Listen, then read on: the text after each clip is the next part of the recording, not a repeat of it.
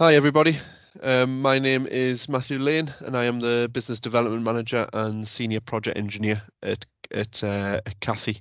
I'm here to talk to you today about risk management of subsea cables using a cable integrity risk assessment. So I will share my screen now and share the slides with you. Oh, I was already doing that. We at Cathie are a global offshore geoscience and geotechnical engineering consultancy. We deliver geological, geospatial, geophysical, and geotechnical engineering consultancy services to the offshore and nearshore projects for the global energy and marine infrastructure industries. We pride ourselves on our innovative solutions, enabling cost-effective project delivery and managing seabed risk and solving technical challenges. We've worked on over 75 gigawatts of offshore wind, 400 plus oil and gas projects, and dealt with over 17,000 kilometers of cable across our track record. I am involved in the cables team at Cathie, and dealing with protection of cables is something we talk about regularly, and the installation. And I'm talking today about this risk management and the cable integrity risk assessment that we've been developing in Cathie in-house. So what we'll talk about today is a little bit of background on the CIRA, the cable burial risk assessment, which I imagine most people here will have some awareness of. What we mean in terms of the CIRA, cable integrity risk assessment, and the development of that, the process that goes through, the risks that we are dealing with, and then what we can do in terms of remediation from there. So just to start on the CBRA and what that is, and most people here, as I say, will be relatively aware of it, and that is a repeatable process to define a target depth of lowering, which is practically and economically achievable while providing adequate protection. And this is typically done in the sort of cable design phase about how we will protect the cables throughout its lifetime and what we will hope to bury it by and aim to bury it by to achieve that protection. This is through a framework, it's a repeatable process, and it uses probabilistic approaches and other information for the hazards there. And this is the typical process that we work through in terms of the CIRA. So the cable routing will occur, we will collate and appraise the data, we will assess the seabed conditions, we will do a hazard assessment, that probabilistic assessment to make a quantitative approach, and then that'll specify the burial requirements. And these are things that are defined by Carbon Trust, the guidelines, and this is the sort of development of the practice of how these were developed over the years, starting with BPI recommendations, DNV guidance, and the Carbon Trust information. That is what we tend to use over time today. And from these, we end up with the depth of lowering, and this is the sort of output that we would typically see from a CIRA form, and it would tend to effectively save the burial effort and the cost where not needed, protect against our threats and target areas of high risk, and make an optimized depth of lowering across the length of the cable to achieve this. And then this will be given to the cable installers or with some maybe a factor on it for seabed mobility or other safety factors of where we want to achieve burial during the installation campaign. So that is a very brief overview of the CIRA, but what we are going to talk about in more detail today is taking that forward into what we're terming the CIRA, so the cable integrity risk assessment. The majority of existing offshore facilities have experienced some form of cable problems. 83% is a rough statistic that's been thrown about in the past of insurance payouts for wind farms related to cable damage. And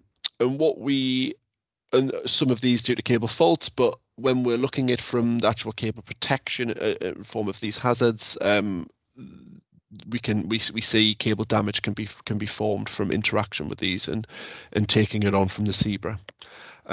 Over the lifetime of a development, stated oil and gas here, cables can become exposed to their burial depth and vary due to morphology of the seabed. So what we want to look at is forming a similar repeatable process to define cable risk and aims to create a management plan for the lifetime of the cables, including the inspection and remediation where required. So looking at what the cable burial actually was, what occurred, and how we therefore manage the integrity of the cable and risk to the cable going forward. There's kind of two times where we can think about doing this. One being sort of live during the installation of the cable and directly following to get the risk profile for the cable straight after installation, and the other being during the operational lifetime of the management as things change and updating that risk profile over its lifetime. So as I say, those are the two types. So we've got live and post installation, where we can be on the vessel, we can be doing live calculations about what they're actually achieving in terms of installation, and that gives us the possibility to, request reburial passes, multi-passes of the tool if we haven't quite achieved the burial required, potential initial remediation activities, and confirm reasonable endeavours at the initial phase. Remedial rock dump areas can be something that is initially discussed at this stage and can be taken forward, and this basically will confirm the risk profile in comparison to what was predicted or hoped for during the CIRA, and take what actually was achieved and then the initial remediation from there. And this is, as I say, very important. It's very good for parts of the reasonable endeavours claim, and as the cable installer and developer, proving that you've done everything you can to manage the risk. And so far, the discussions that we've had with particular clients is that it's taken on very well by insurers and cable people purchasing the cable rights, such as the OFTO, for further development. And then as the wind farm is in operation, wind farm or other facilities are in operation over its lifetime, things may change, seabed mobility, scour, other increases in traffic, vessel traffic above, changes the effect on what the potential for hazards may be. And we can therefore calculate the risk at any point during those following surveys or following if we have more information regarding the depth of burial as we go through, and we can use this hopefully over a period of time to predict the potential development of risk and come up with a management plan for whatever recommendations for either remediation or potential further survey in certain higher risk areas. The plan for this is that it's repeated and updated following regular surveys and can be part of the overall operations of management and hopefully manage when the costs are used going forward. So the process for this is to initially define the risk using what we know about the sediment mobility, the fishing, and the vessel traffic and the total risk there. And then we go on to some other aspects which we'll talk about as we go through this presentation. So what are the typical hazards that we look through? We've got shipping anchors, fishing gear, sediment mobility as a secondary hazard, which can cause these problems, and on-bottom stability, where cables can become exposed, and fatigue and stability assessments for hydrodynamic loading of these cables and where the limits of those come in. So in a very similar way to the CIRA, and these processes here will be familiar to some, is looking at the IS data of the shipping and where these occur around the routes and taking that forward into a probabilistic assessment. And this is done in a very similar way to the CIRA and developing it. But what I suppose the contrary is in terms of the CIRA is that the depth of lowering is not the output from this as it is in the CIRA. The protection, the level of protection from burial is an input into it, and we get a risk from it out rather than what risk we want to achieve and then get a depth of lowering out in the CIRA. And that's what we're looking at here. So we will understand what the risk is in terms of a return period for the cable at the time at which the measurement was taken of the protection. And one part that changes here a lot is tends to be seabed mobility or moving of bed forms, and we can see here from an example at the bottom there where a couple of exposures have come through on an inter-array cable. We can see from a comparison of different surveys, we can see where we've seen erosion and deposits as these sand waves move across the cable, which has caused exposures of the cable, which was originally buried in the first installation phase. And that's how it changes over the time and what we are looking to manage the risk of, and see at what point is that risk going to be too high for small exposures or larger exposures to actually go forward and remediate. Big part of this is to understand what is acceptable risk, and that comes through a discussion with the client, and that's sort of the next stage. Once we understand what the risk is, and we can say the risk is a level at the current protection, we then have to define what is acceptable risk in terms of what the client requires in discussion with insurers and the likes from there. And if the risk is fine, we can do nothing and then just build that into a monitoring plan. Or if the risk is not fine, then we have to think about remediation strategies and going forward. So what do we think of as acceptable risk? Often the developers of cable installation packages specify a target burial depth, and therefore they define the acceptable risk at that point. Quite often D&V recommendations for acceptable probability are based on the pipeline protection standard that D&V produce on risk, and use the D&V categories and return periods there. Maybe those aren't as applicable to power cables or the likes that we're seeing. I mean, loss of production in a oil and gas pipeline could be up to $66 million a day, and environmental impacts coming in. I mean, Deep Horizon for BP was something of the order of 19 billion in terms of issues. So the consequence of damage is a lot greater, but still has the same or can be similar sort of operational costs. And when we look at the acceptable risk, we have the typical workflow, and we can look at estimated repair costs, estimated downtime costs over the chance of the lifetime of the wind farm, and come to an agreement with client and insurers of what the acceptable risk may be, and what we term in the kind of process going forward.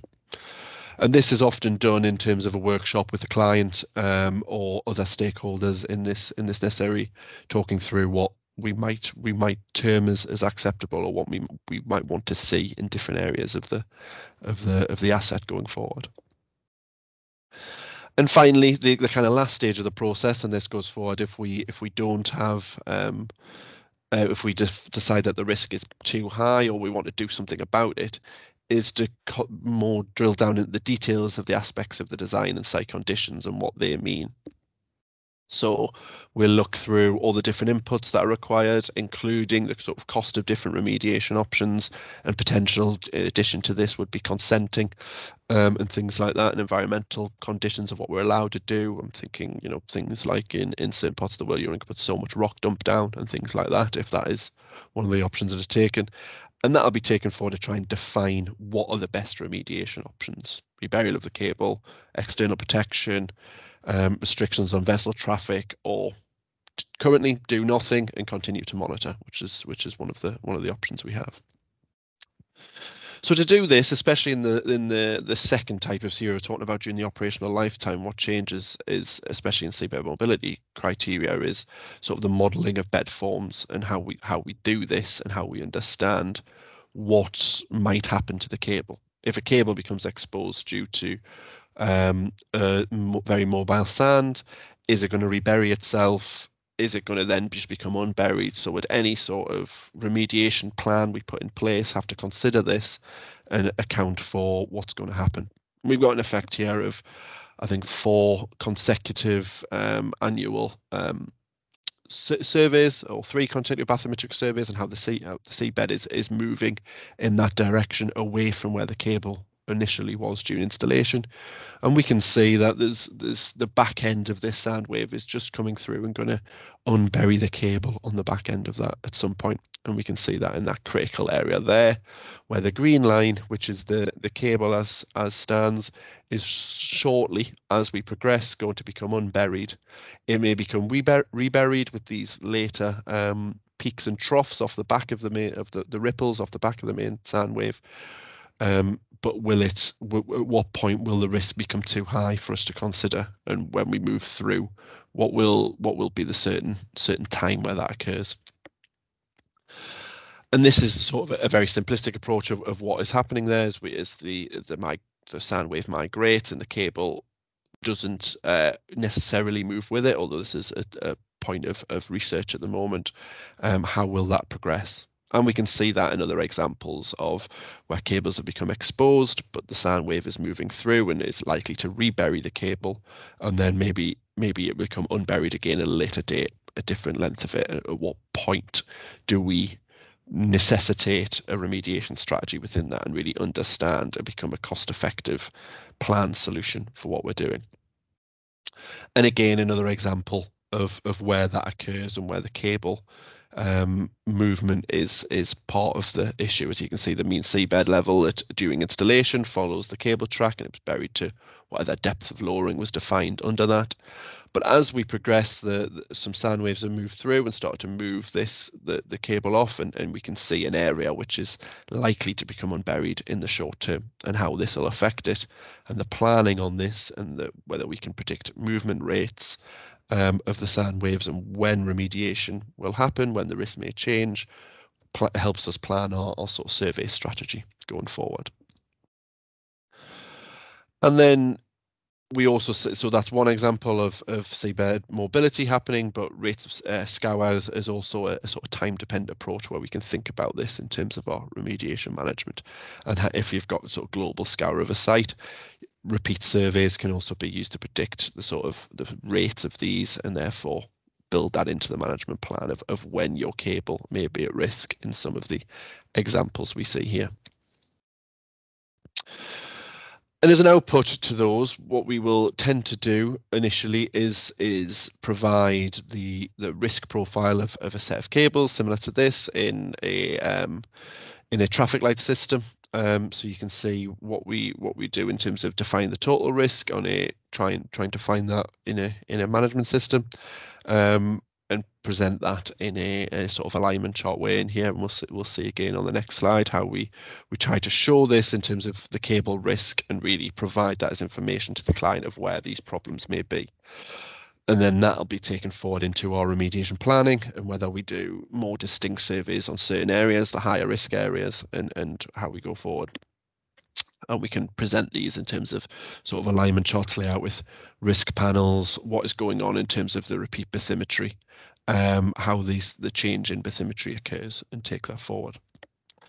And that'll define our remediation strategy, and further workshops with clients can discuss those in terms of what options are available to them and what can be done going forward.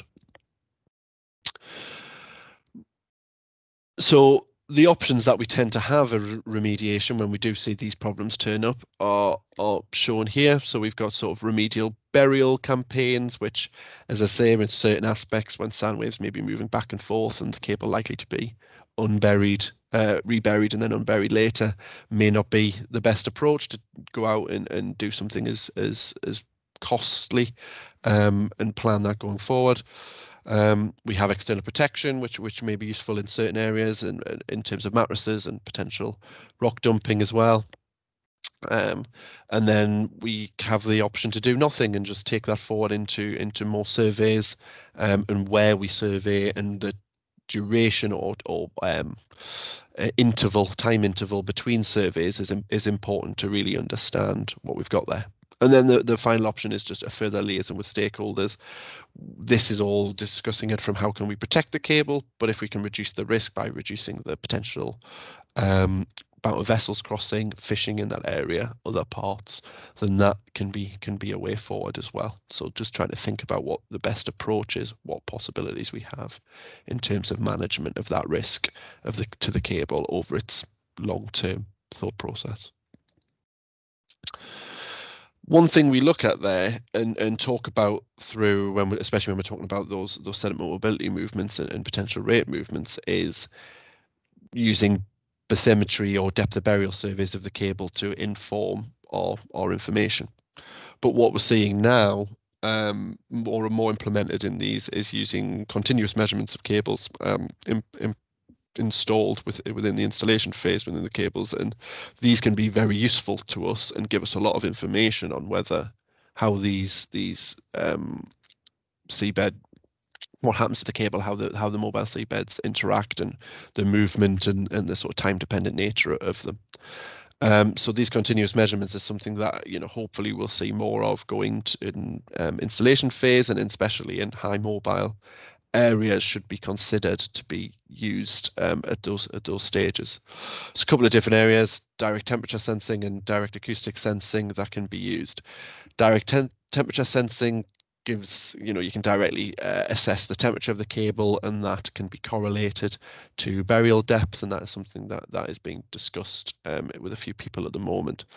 Acoustic sensing is a bit more simple in terms of depth of burial, and is really just looking at when the strain changes for our effects, so when the hydrodynamic forces may be applied to the cable. So we can think about it in terms of what we're talking about here, although these applications have a lot different uses. For what we're talking about here, the DAS system can be thought of as a bit of a binary. Is it currently buried? Is it unburied? To an extent, whereas the DTS can give us sort of almost real-time information about what the burial status of the cable is, and we can therefore have almost a live management CIRA going forward, and really use that to drill down on what our remediation strategies are. So that's the sort of conclusion of going through it. I just wanted to highlight the process again and really drill down into why we use the CIRA, especially, you know, first phase after installation, to really define what the risks are and go forward with initial risk planning at that point. And then when we go into the operation phase, using it to really go through and develop remediation management plans and understand the risk and potential remediation and mitigation strategies going forward, to try and build forward the most cost-effective and able solution to achieve a full lifetime risk management of these assets. Thank you very much. I'd like to accept any questions in the chat, or my email address is on the window there if anyone would like to get in touch and talk about these aspects. Any more points? So thank you very much for your time today, and I look forward to the rest of the conference and speaking to you all soon.